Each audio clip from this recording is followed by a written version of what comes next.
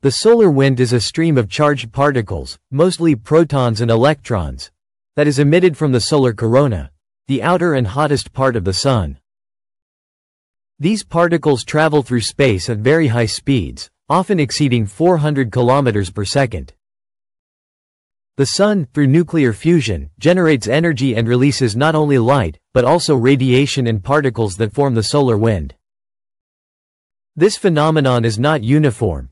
The fast solar wind, greater than 800 kilometers per second, comes from active regions such as sunspots and flares. The slow solar wind, approximately 350 kilometers per second, is more constant and comes from the polar regions. On Earth, the solar wind reaches our planet in 2 to 3 days. When it is particularly intense, it can generate geomagnetic storms that cause polar auroras, aurora borealis and aurora australis, disruption in radio communications, damage to satellites, electrical blackouts, such as the one in Quebec in 1989.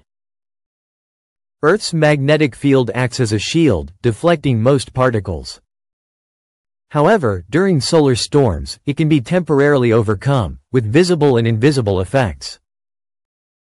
The solar wind also has important effects on other planets. For example, on Mars it has contributed to atmospheric erosion, making it dry and inhospitable. Understanding the solar wind is crucial for future space exploration. Martian colonies will need to protect themselves from these effects. Missions such as Parker Solar Probe and SOHO help monitor and predict these phenomena. In short, the solar wind is a key player in the dynamics of our solar system, influencing atmospheres, magnetic fields and environmental conditions. Understanding it is essential to protect technology and support the exploration of the cosmos.